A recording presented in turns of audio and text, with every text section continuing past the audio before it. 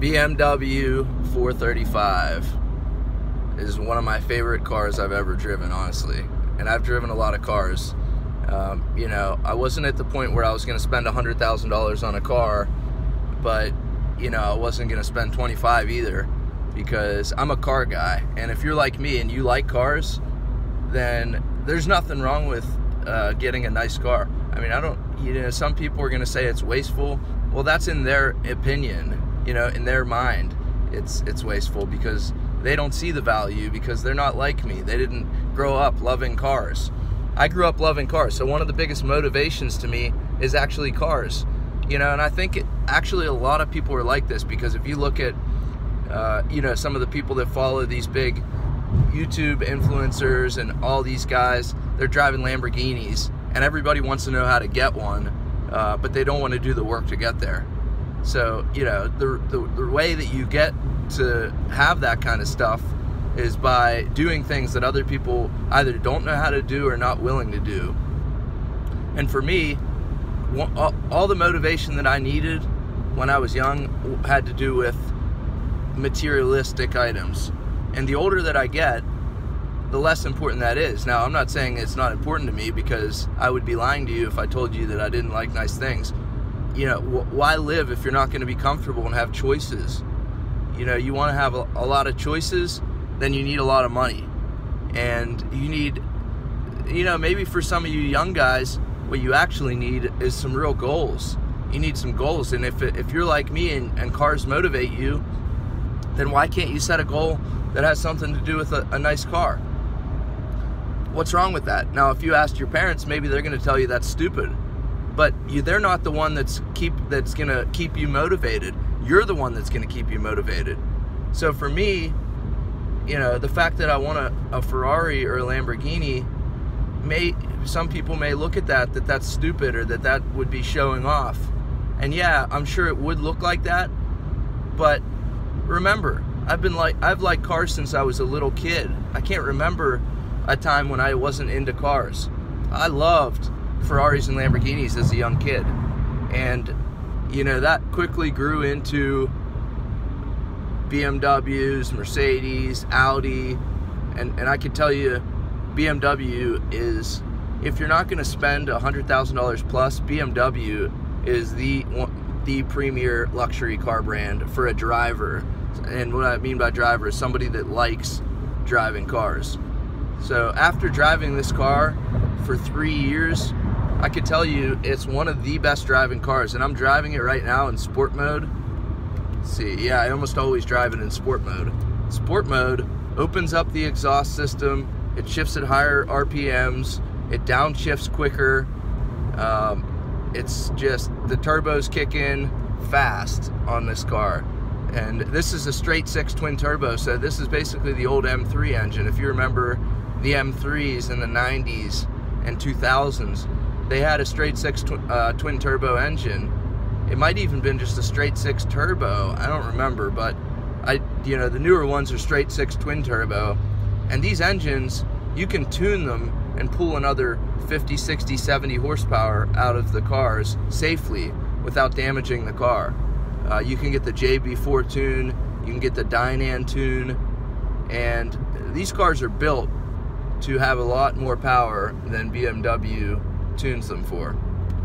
I mean, these cars are extremely capable pieces of equipment, and you know, I can tell you right now, if you're a car guy, you got to drive one of these. The new ones, I got a chance to drive the 2020 M340XI. And this M340, it's not an M3, so don't confuse it with the M3, but it honestly drives like an M3. This thing screams, and it's a sleeper.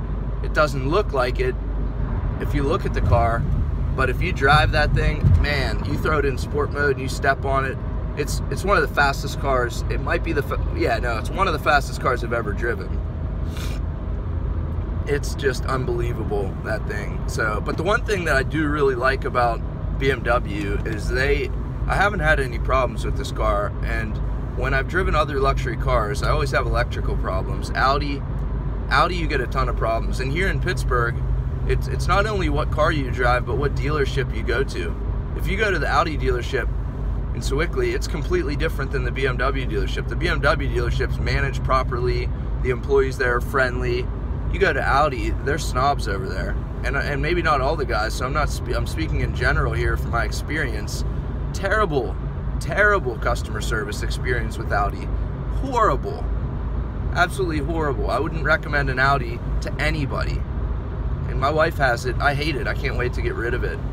I mean, yeah, it's a nice car, but I mean, the amount of problems that we have right now, the problems that we have, the window, the driver's window, sometimes will go up, sometimes it'll go down. You know, it doesn't always work. And that's kind of weird when you're pulling up in a $70,000 luxury SUV truck and you can't even get your coffee. You gotta open your door at the drive-thru. And we've had problem after problem. For example, one of our headlights just went out. Guess what it cost to replace the headlight housing? $800. $800. And that's not even including installation. That's just the part. So, you know, if you're gonna buy a luxury car, the one thing I would say is you better expect to pay a lot more for the maintenance. Now, you may have an opportunity to lease the car, and that might be a little bit of a different scenario, depending on the business that you have. If you're in business, you have two options.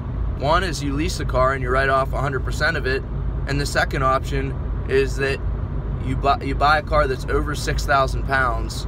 It's typically an SUV or a truck, and you can write off 100% of it. Has to be 6,000 pounds or more. At least that's the way the law was last time I checked.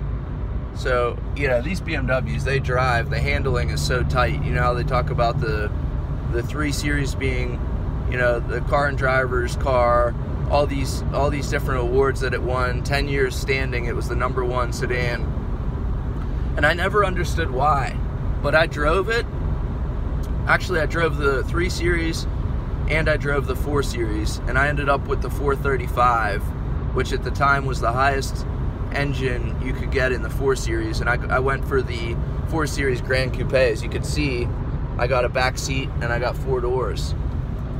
And this car is just absolutely incredible. There's no sedan that you can get for the money that I would put ahead of this car, including the Mercedes C-Class or any of the other small luxury sedans that you can get.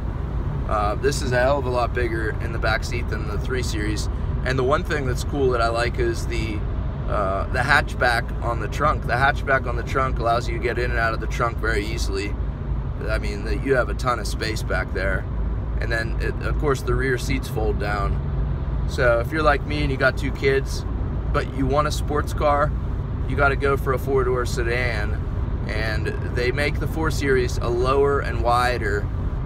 So it's got a longer wheelbase, and it's lower, and it's wider.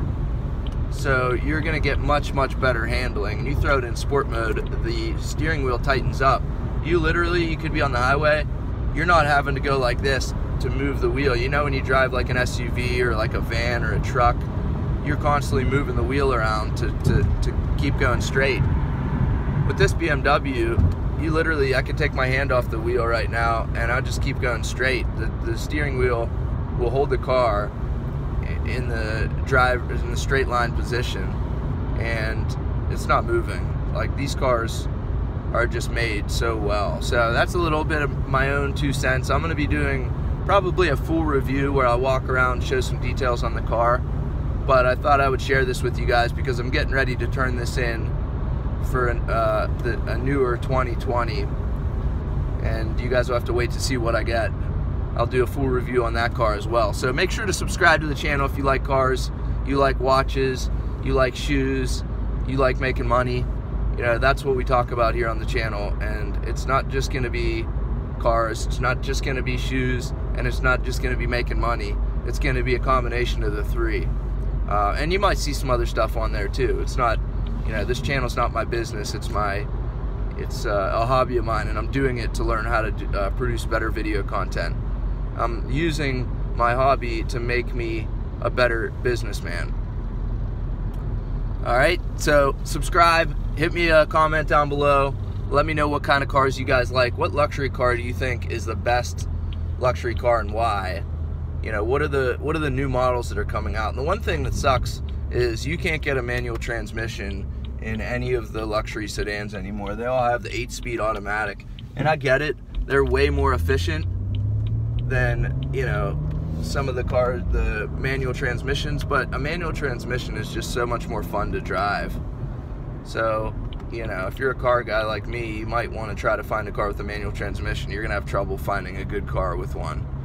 There's very few. They don't even make the 3 Series. The new 3 Series doesn't come out with one. The 4 Series, unless you get the Coupe, you can't get it. So a lot of the cars, they're like sports cars you can get, but I need a 4-door sedan that's a sports car.